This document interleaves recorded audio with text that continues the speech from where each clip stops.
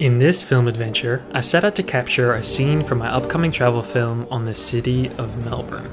Cheeky wave. I wanted to capture Melbourne's strong sports culture. Oh man. It started with a simple idea: film a local running competition, which then evolved into going to the largest stadium here in Australia, and then I had to convince a business owner to let me film at their pub. But before I get into all of that, here is the result.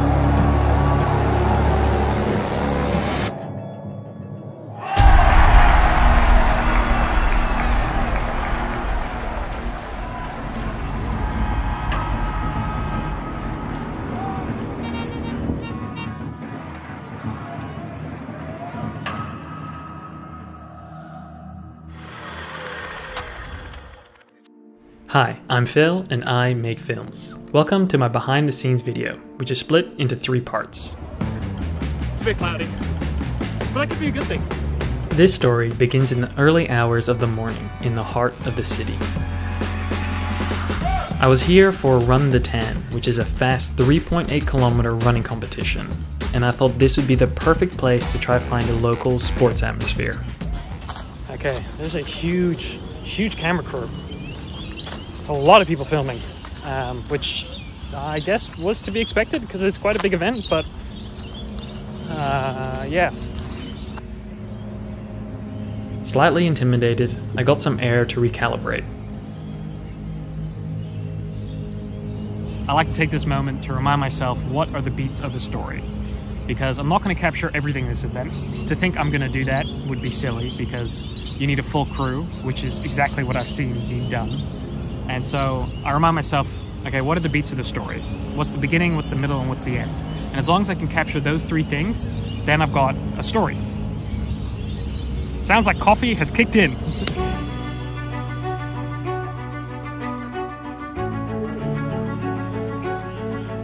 Back in the flow of things, I reminded myself that though the action is important, I didn't want to forget to capture the reaction shots, because it's the fans that tell the audience how to feel.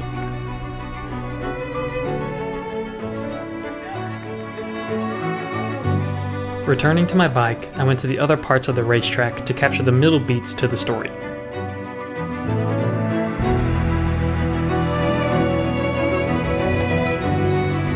Okay, it's pretty insane. I'm at the last 500 meters of the race, and there is literally no one here, which is perfect because I want to do a tracking shot of the runners. And everyone else, or the crew who were filming at the event, are all focused on the finish line. And I think actually the most competitive part is the last little section, where hopefully you can see a little bit of a fight to try gain a place in the race. And with my gimbal, hopefully I can capture that action.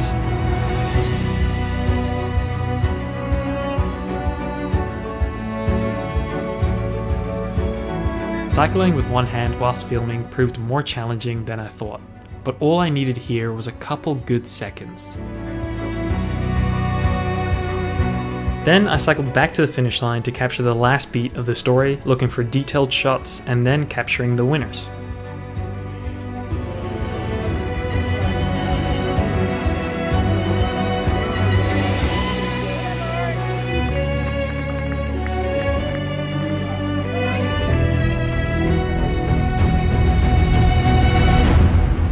Though this event had a great sports atmosphere, it was a very niche event. I felt like I had to think bigger, something that would show a larger crowd to make my scene feel more grand. And that's a wrap.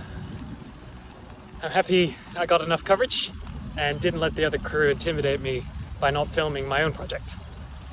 All in all, good shoot.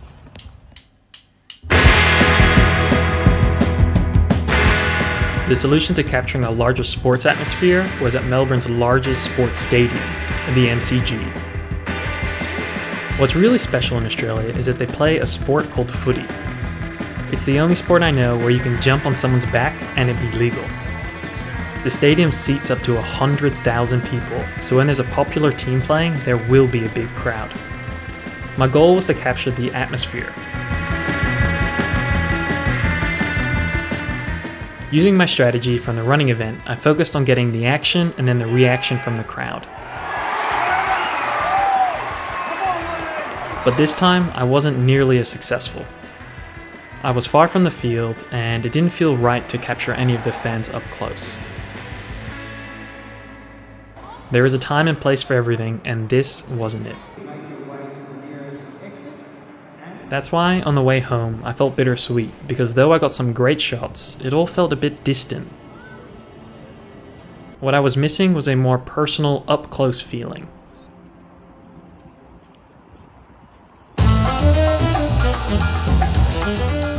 This is Ollie, an avid St Kilda footy fan. I met him when I first moved to Melbourne working at an agency. I decided to film Ollie because I wanted to capture a fan's perspective. Now, filming him at the MCG was going to be very difficult in terms of permission. What we needed was the next best thing. I think I just got permission to film at a pub. So I was out on one of my film walks, and the afternoon light was beautiful, and I saw a sign, a retro sign, it caught my eye, and little did I know it was for a pub. Once I realized this, I decided to go approach the guy who was changing the sign, who then introduced me to the owner, which then led to a conversation about doing a promo film for them in exchange to film Ollie there. So, it's just perfect. Absolutely perfect. So this is how we ended up here, just before the start of a footy game.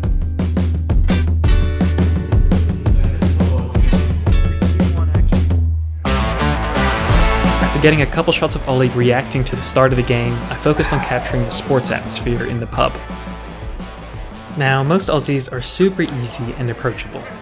So if you just explain what you're trying to achieve, most people are willing to help you out.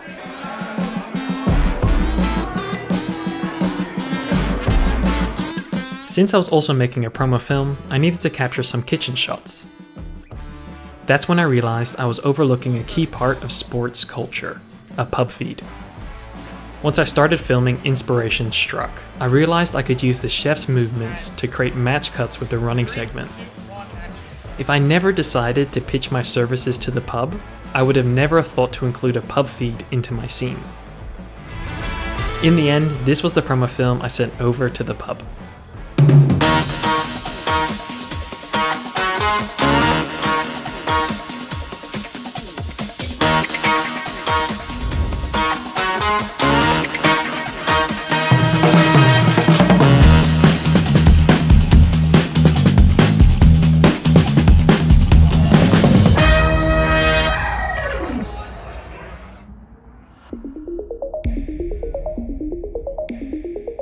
This journey in capturing Melbourne sports culture ticks off another scene for my travel film.